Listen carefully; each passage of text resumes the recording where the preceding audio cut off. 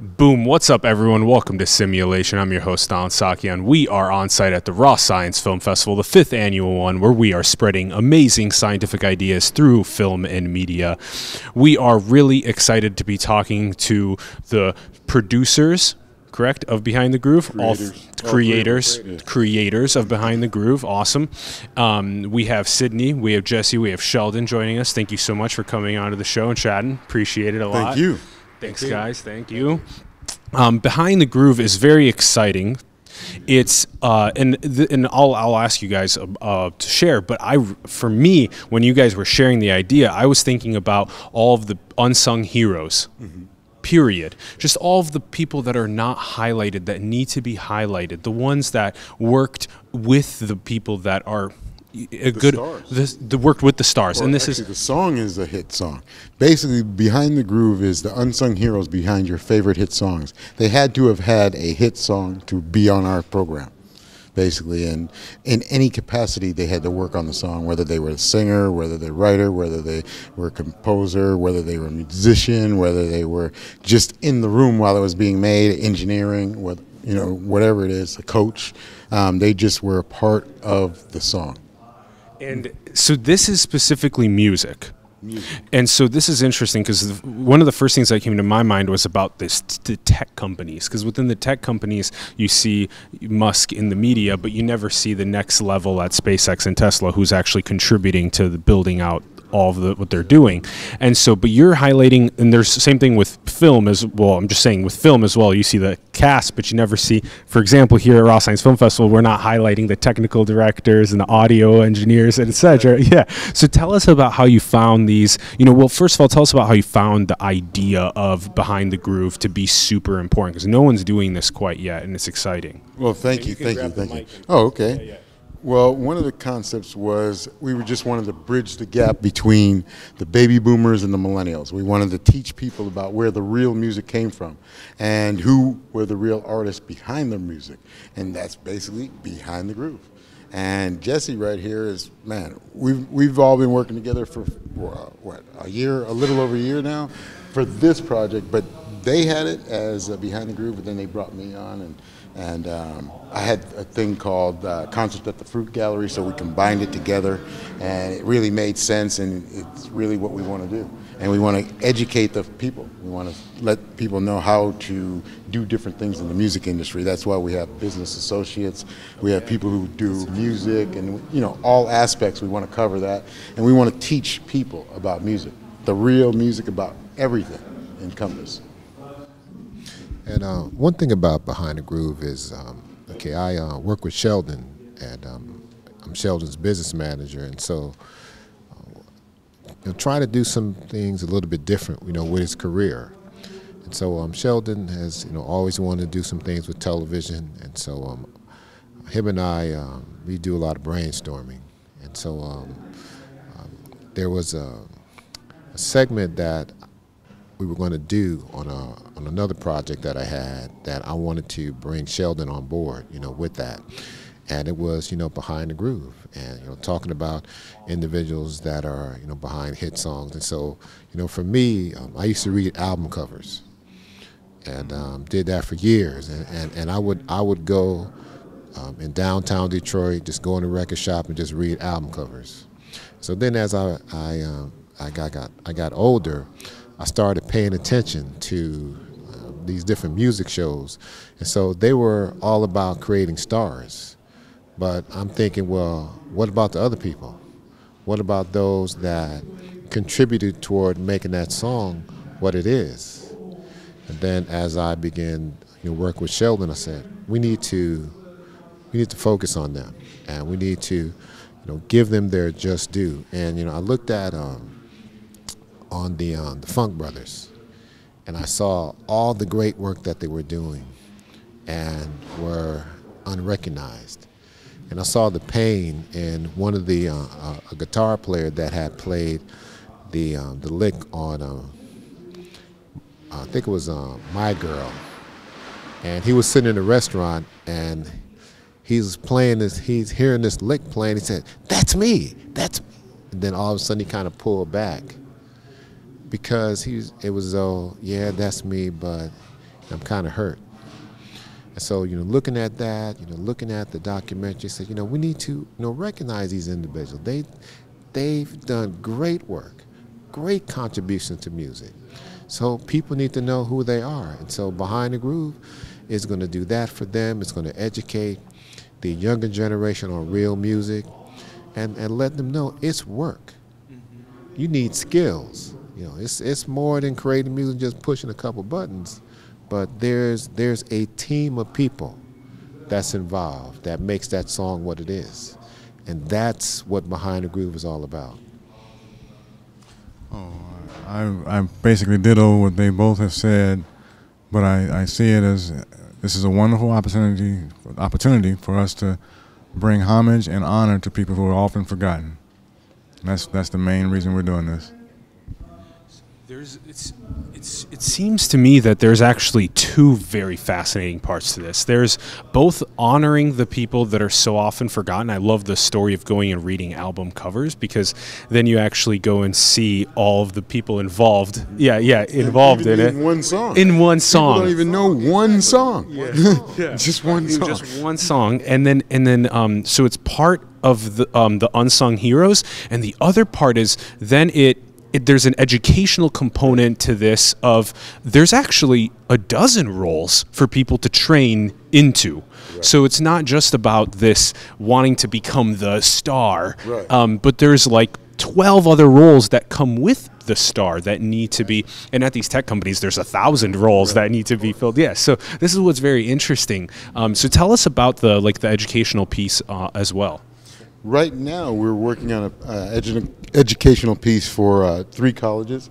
We're going to write their curricular based on Behind the Groove and what we feel would help educate the youth on what the new music should be and how they can carry it across and bring it across to others. Tell us about what that curriculum is in a little more depth. Well, like what it should be, like you said. Real music. Playing real instruments, teaching them how to play the real instruments, the notes, learning how to read sheet music, which is real, like a real musician, they know how to read music. Most kids nowadays, they know how to play by ear, they don't know how to read the sheet music. They be like, yeah, I can play that, but okay, can you read the music? Tell me what that note is. I bet you they can't, most of them can't. Nowadays, they don't even have that curricular in school anymore. That's out. So we want to bring that back and have a way for schools to generate funds for the kids to be in those classes. So that's one of the things that we're doing also, but mainly just giving the education about how to do it as a business, how to do it as a professional, as a singer, how to do it in every realm where you'd be taught the ways of all the practices that are done business-wise, how you can get paid. All that. Pretty much, that's the number one thing that everybody wants to do after they make the hit song is get paid. But yeah, that's pretty much what we want to do, help people. Our main thing is helping youth. Jesse, you had some thoughts on this? And to be able to encourage the younger generation to pick up an instrument, and because creativity comes through the instrument itself. And so to understand that, first of all, you need to learn how to play an instrument. Then as you begin to learn how to play the instrument, then you begin to become creative.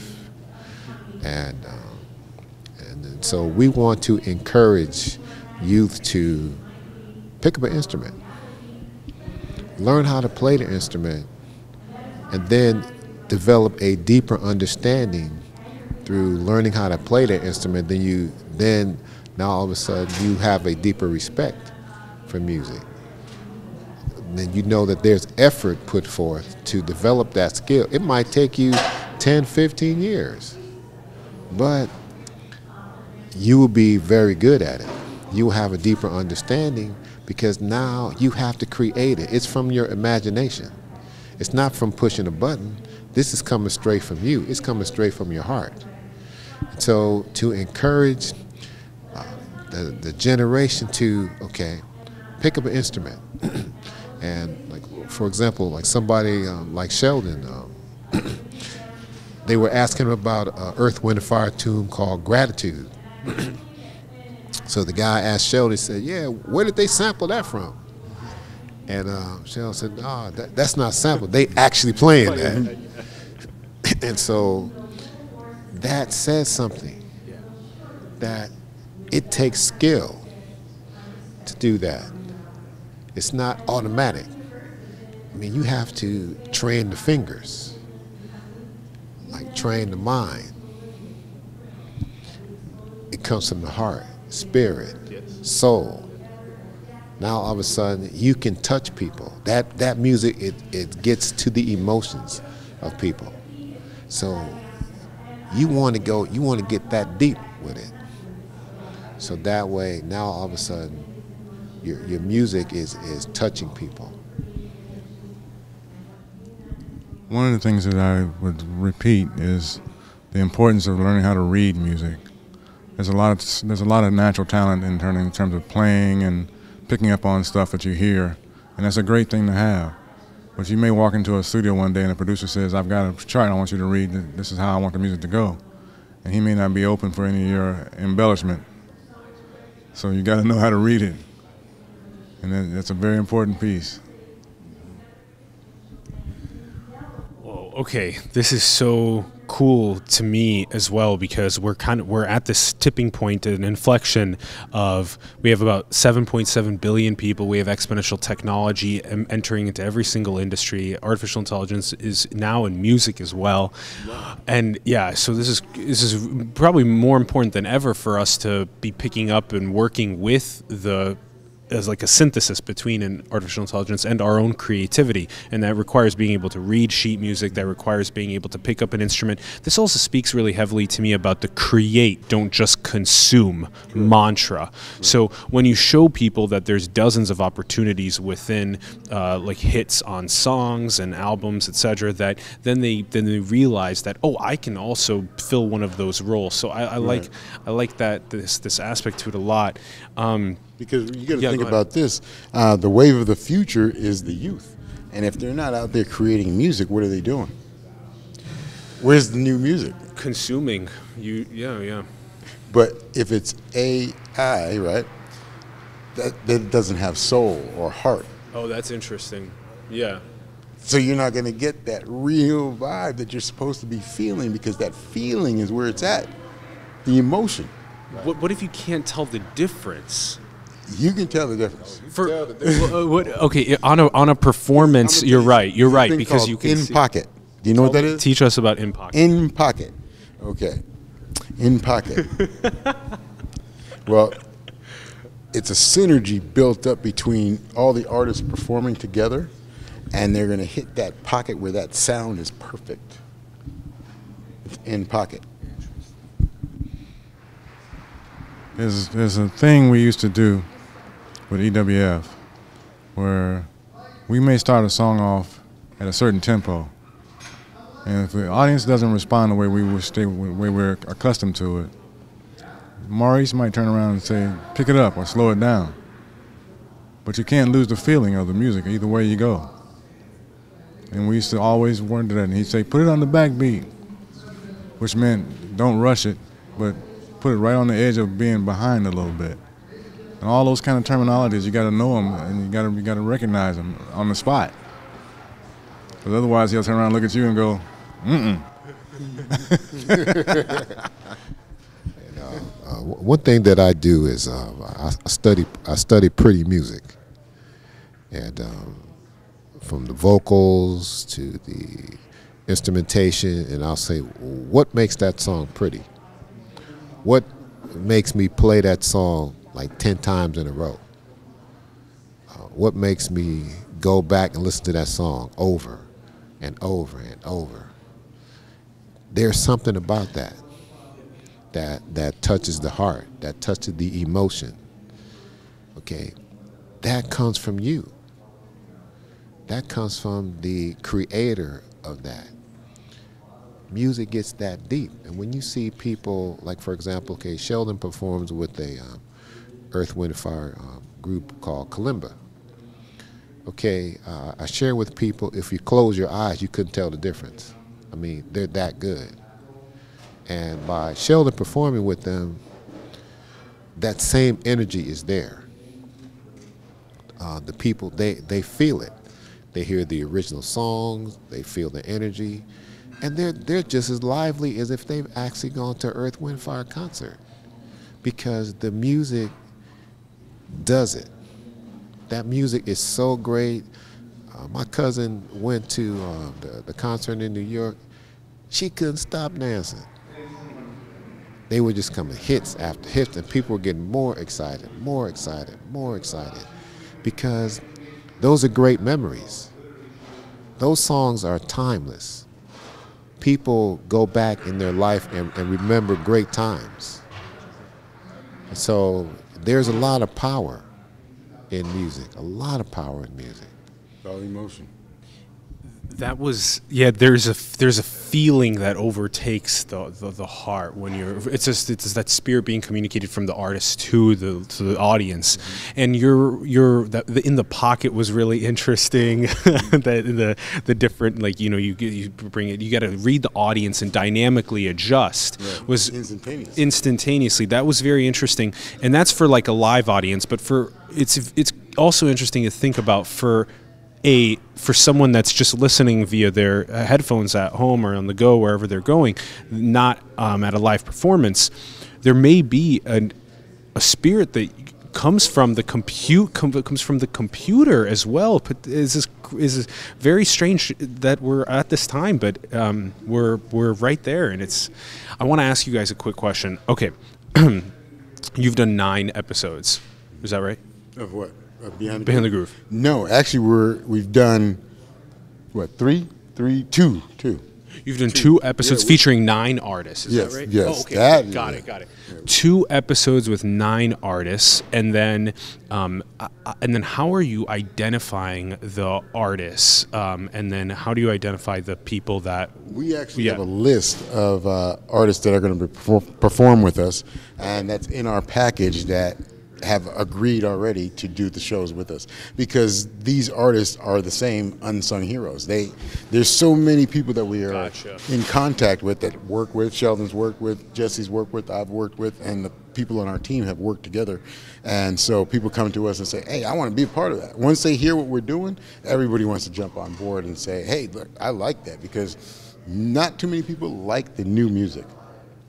I'm just being real.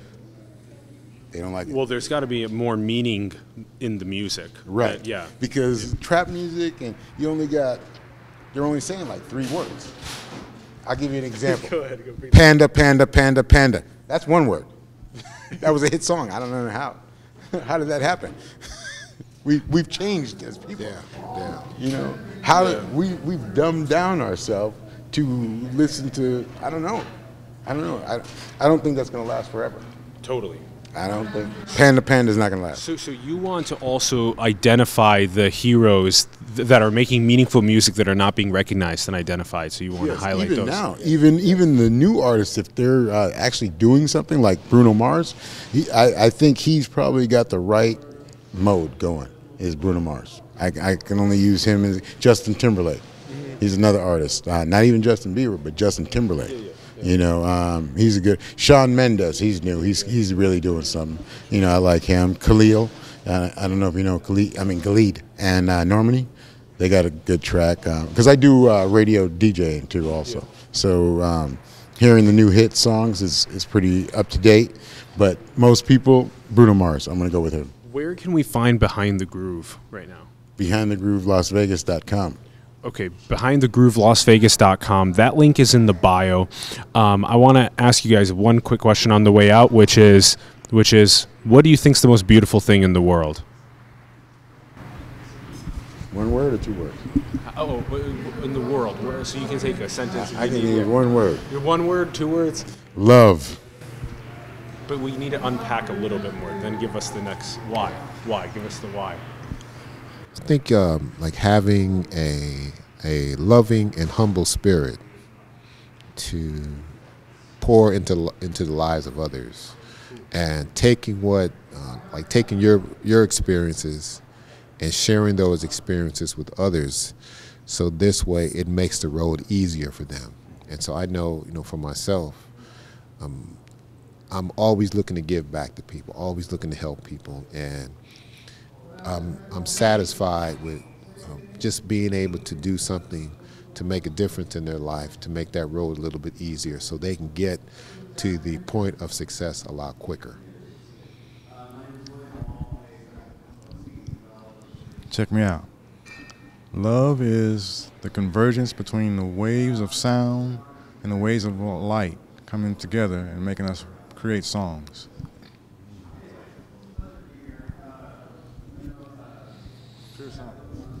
Peace. Peace. And we'll wrap on that. I really want to thank you guys for putting this forward, putting Behind the Groove forward. Also the idea is so important for other people to potentially take and start doing it in film, showing Behind the Groove in tech, showing Behind the Groove in all these other. This is really good. I'm happy you're pushing that. You're doing the right thing.